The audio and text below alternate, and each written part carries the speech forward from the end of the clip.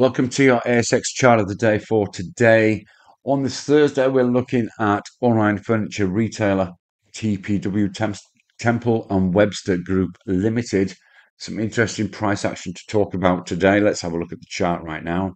And you can see here this move up back towards this 1379 level, which looks critical.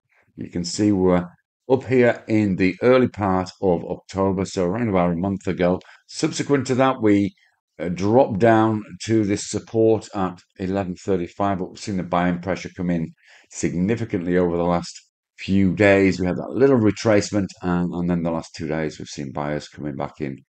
Now, in terms of where this could go to, looking back, the all-time highs were back in 2021 around about this 1475 level, which would be from current price, which would be just under 7%.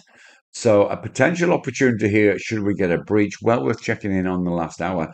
And of course, should we breach 1473, that would be even more significant. But at this stage, we're looking for this move through 1379 in the short term.